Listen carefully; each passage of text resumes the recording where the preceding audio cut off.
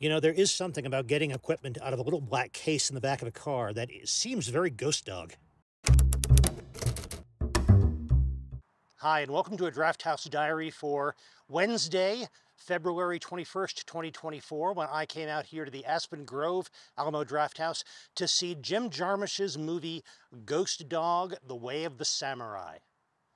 I got to see this thanks to the Alamo's 1999 time capsule. They're doing time capsule screenings throughout the year of 2024. The first one is 1999, then they're going to move to a wave of 1994 movies and work their way back for a few decades. I'm looking forward to a number of movies in this, but I was specifically looking forward to seeing Ghost Dog. I love this movie. I've seen it many times before, but I've never seen it on a big screen. And I wanted that opportunity. I wanted to see it again with Ian, and we had a great time. There is so much to this movie, and this is such a great example of a Jim Jarmusch movie, in that Jarmusch is somebody who never makes the same movie twice. Yeah, he has certain stylistic characteristics, but once he's made a movie, it's as if he thinks, okay, I've made that movie. I don't want to go back there. I want to make something new. And there is a lot of innovative work in Ghost Dog from 1999. It's perfectly suited for its time, and it incorporates a lot of what was going on culturally. The whole story is about Forrest Whitaker's character, Ghost Dog, who is, well, he's an assassin for the mob, but specifically he is devoted to one particular medium to low level mobster who did something for him in the past.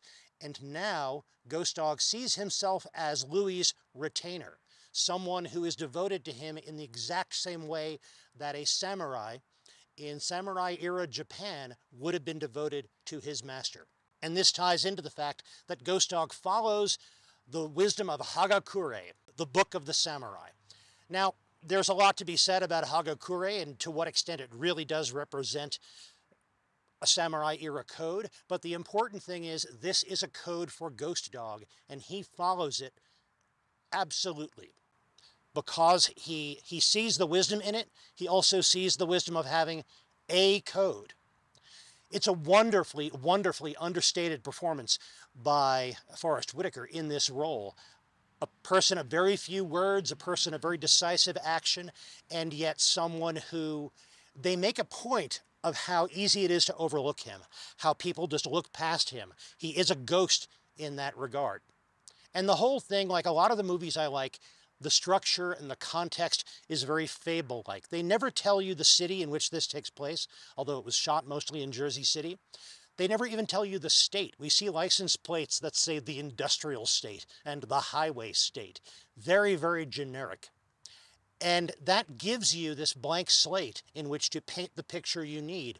With Ghost Dog, with the mobsters, with Ghost Dog's friends, the people he interacts with. And it is all supported by an amazing, amazing score. All the original music was written by RZA from Wu-Tang, and I believe that he coordinated the rest of the movie in working with Jarmusch on this. The music is such an integral part of this movie and makes it so much stronger.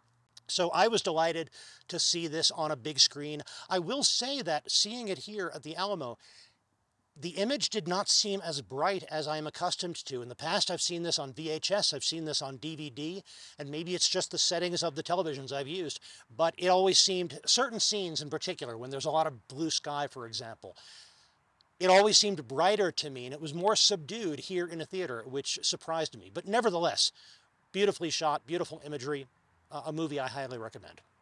Other parts of this trip to the Alamo, the pre-show was not a pre-show that was designed specifically for Ghost Dog. Instead, it was their 1999 time capsule pre-show. I imagine they're showing this with all of their 99 time capsule movies. So this had trailers from 1999 movies, commercials from 1999. It had this long, incredibly long industry reel or film of some kind featuring dancing babies and the Toyota, I think it was the Toyota Camry, kind of a weird little sport utility thing they made back in the late 90s. It was a great idea to use this kind of pre-show to get you into the context of these 1999 movies, which they specifically selected based upon their time context. I look forward to seeing what they do for 1994 when they work on those movies. I did get some food, nothing special. I got the pepperoni pizza. That's always good. It wasn't as crisp as it sometimes is, but it was still delicious. I also tried the Yeti Imperial Stout, which I don't think I've tried before. And that was very good, very hoppy, very bitter, more so than their Nitro Milk Stout from Left Hand Brewery. But it was an interesting change, so I liked that. And the staff, as usual, very efficient, very friendly. I've got to say, things have gotten better here at the Littleton Alamo in terms of service, in terms of efficiency, so kudos to the way this theater is being run. Well, thank you very much for joining me for this Drafthouse Diary. If you enjoyed this, please click that like button down below. If you want to see more of these, click subscribe. But most important, I just appreciate you being here. I'll be back soon with more, and in the meantime, enjoy your movies, and when you do, stay till the end of the credits.